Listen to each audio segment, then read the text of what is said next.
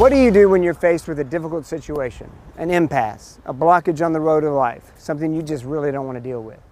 The temptation is to just go around it and move on. But if we do that, two things happen. Number one, we lose out on the blessing that we get from going through it, the growth, personal growth.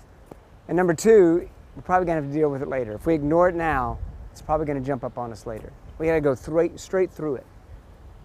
And you never know what you're going to find going through there. But it's going to mold you and make you.